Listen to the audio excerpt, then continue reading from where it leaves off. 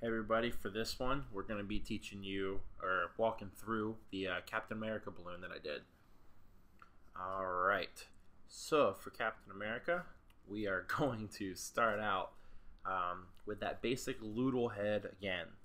Once again, you can watch my basic leprechaun video to show you how to do that Loodle. The only difference is you put that twist in there for the hair, just kind of make them look classy, wedge them in between. You're going to start off here with an ear twist, come across the neck, put another ear twist, come down, another ear twist, come across the body, another ear twist, up to the original ear twist, and you're going to do it all again.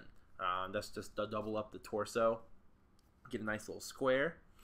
Next part is going to be the legs. Do a loop twist with an ear twist, and then you're going to come up for the leg, ear twist, across, and then you're going to do another ear twist, down for the leg, and then ear twist, and then another small loop.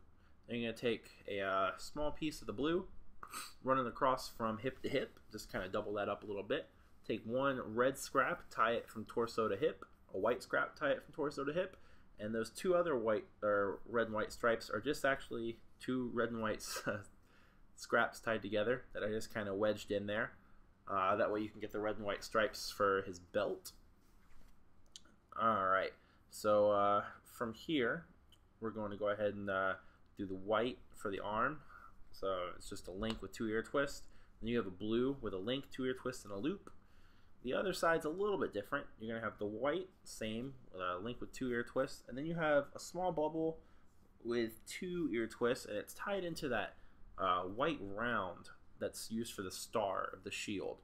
So the shield, you have two ear twists and a loop. Then you tie the red in, do a small bubble, and then two ear twists and a loop. And the same thing with the white. You do a very small bubble, and then two ear twists, and a bigger loop. That way the loops won't start falling in on each other. Put that white round in the middle and tie it into the back of the hand. I put this black accent piece across the front here, and then you have the white in between with the star, and that's about it. Be sure to leave any question or comments down below. Subscribe up top, and as always, thanks for watching my videos, guys and gals.